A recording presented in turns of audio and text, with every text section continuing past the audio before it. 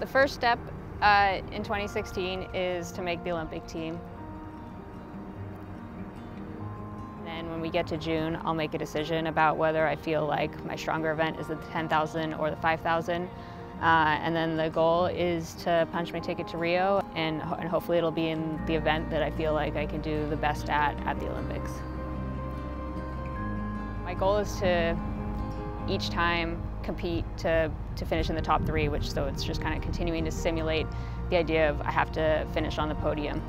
For example, when I ran the 10,000 here in Sacramento for the US Championships, I wanted to keep it as relaxed and controlled for 4 miles as I could. But Amy Hastings, one of the competitors in the field, made a hard move at 5,000. So in that situation, I had to cover the move. Jordan Hasay also covered the move. And then I still waited. Once I'd covered that move, I still waited until when I felt like it was the appropriate time for me to start making a push for the win, which came later in the race. Through the first place, 50 yards to run, and Conley hits the front for the second and final time. She's going to be US champion. Hasay went too early. Conley's got a perfect there and wins in 32.02. Boy, oh boy, the second half so much quicker than the first half. And that was sheer grit from the local lady. And she will be one athlete who will send the crowd home very, very happy this weekend.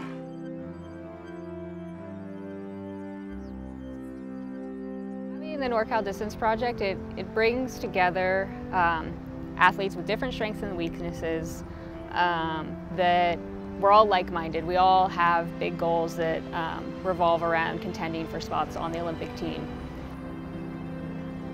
Lauren Wallace is a lot faster than I am at hill sprints, so having someone that can get off the line much faster than me and that I get to chase, that challenge is making me a better athlete.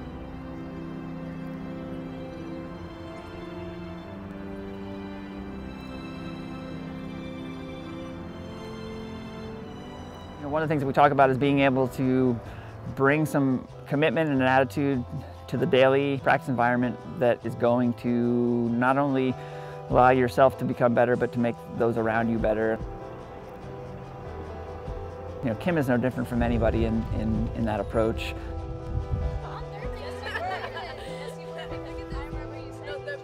Kim is very conscious of making sure she's giving her all every day, but at the same time, she takes a lot away from teammates as well, so it's a two-way street in that sense.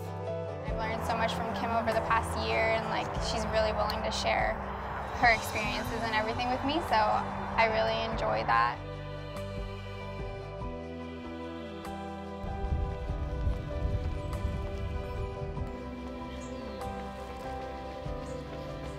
Seeing how much work she puts in every day definitely sets the bar really high, and you kind of want to rise to the challenge and not settle.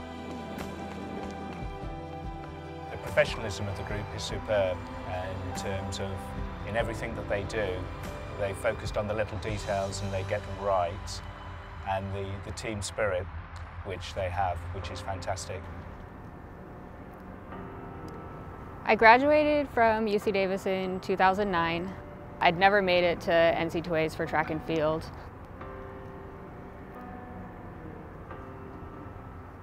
That was really hard and disappointing, but also left me feeling like I had a lot of unfinished business with the sport. I knew that the Olympic trials were 3 years away, and so I wanted to at least dedicate those 3 years to becoming the best athlete I possibly could, and just give myself a shot at going to the Olympic trials and being the best version of myself there.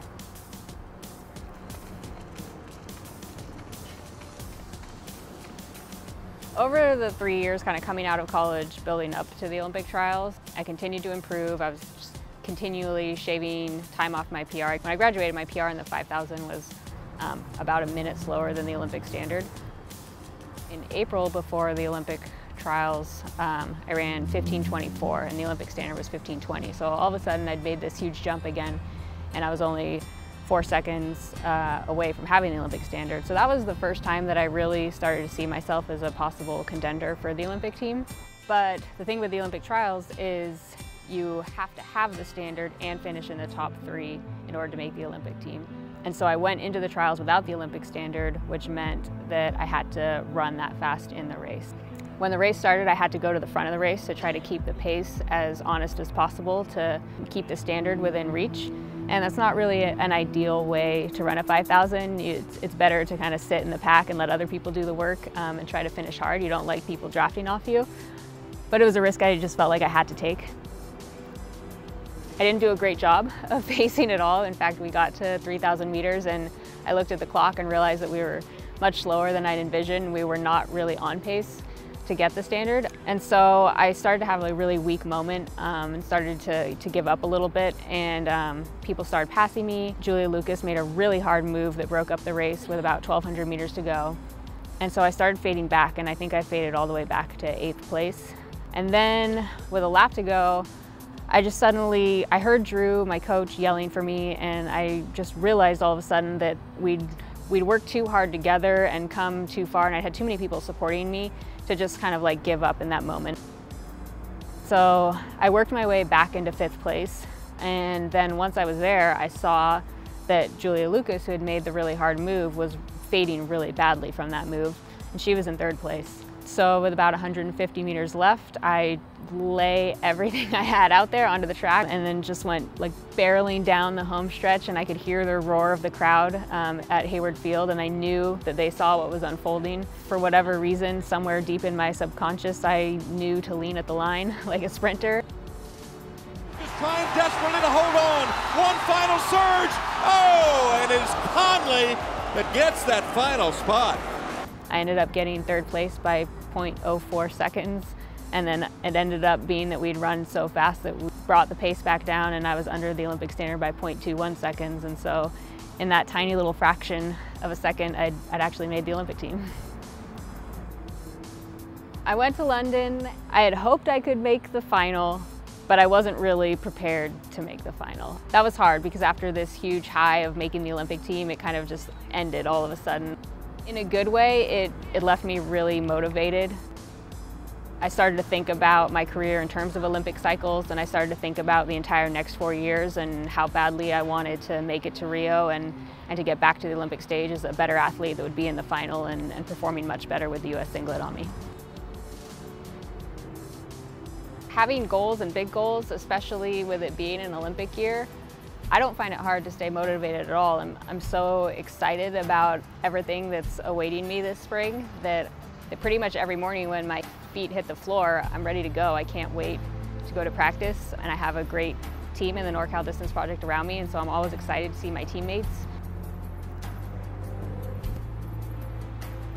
And so kind of that, coupled with the goals, just makes me really excited to do what I do and to get rolling for this spring.